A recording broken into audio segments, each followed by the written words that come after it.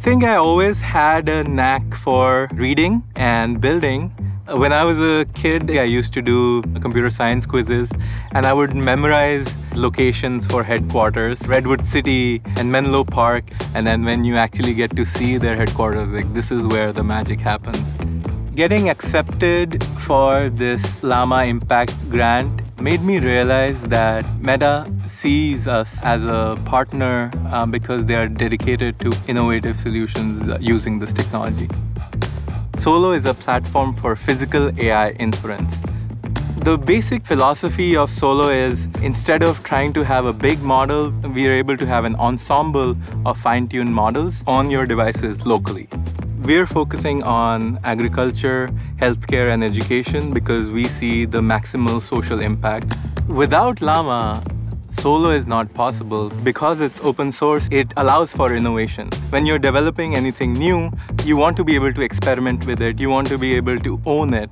While developing Solo, we realized that many rural environments, especially where you need medical assistance, you don't have the infrastructure for doctors and patients to interact and have a private and secure session. What Solo allows you to have is a small hospital in a box. Working with Llama models, doctors can use AI to enhance their differential diagnosis as well as create automated report based on their interactions with the patients.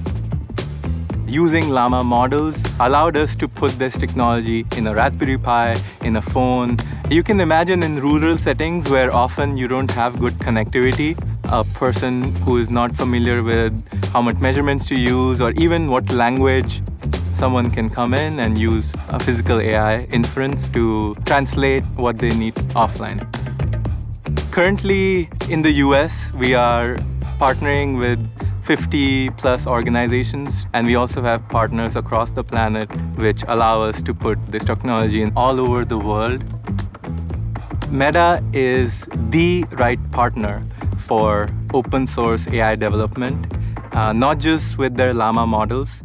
They have a gamut of other infrastructure, Llama Stack, Executorch, and many libraries. Engineering should make people's lives better. We know that around 3.5 billion people still don't have internet connectivity. I would love to enable access to information through Solo to those people and allow all kinds of innovations and ideas that we haven't even seen yet.